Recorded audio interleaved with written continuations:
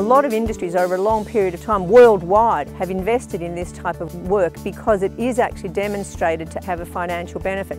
We had large issues with unwanted bugs in the raspberry crops, and the insectariums have actually halved the amount of unwanted pests in the crop. So the bottom line is that the farms become much more easy to manage, less costs involved with the pesticides. This is the main insectary through here, and as you can see it's acting as a windbreak for the property.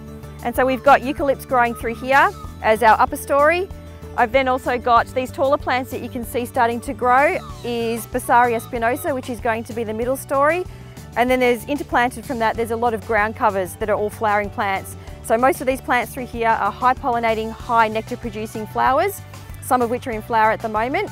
So if we take a bit of a walk and we'll have a look at some of those flowering plants, you can sort of see that you've got the windbreak starting to form. And we've also got these beautiful plants that are just starting to flower for us now. So this one here is a ground cover, it's a native violet. We've got some saltbush through here, which in other parts we've actually got producing berries at the moment. You can see it's a nice matching ground cover. This is the middle story, the sweet Bossaria that I was talking about, that's starting to get quite tall.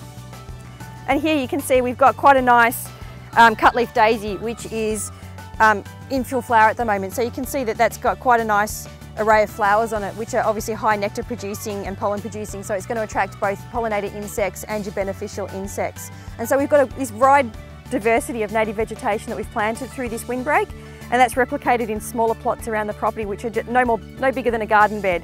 So it doesn't matter what size, if you've got the space and you want to put a windbreak in, you can, or you can do much smaller plantings, just scaling down the amount of plants that you put through. Abundance of parasitoids, which are great controllers. They parasitise caterpillars and insect eggs and so on. Many spiders, lots of ladybird beetles, which are not only, of course, visually desirable, but their larvae are predators of pest insects. We've found many spiders, which everyone knows are predators. We've found, and in the terms of the diversity, we've found a range of beetles, maybe 15 different families of beetles performing multiple roles. It's been really fantastic. All native plants, they draw the insects out of the bush, so it's down the back there, and it's worked really well for us.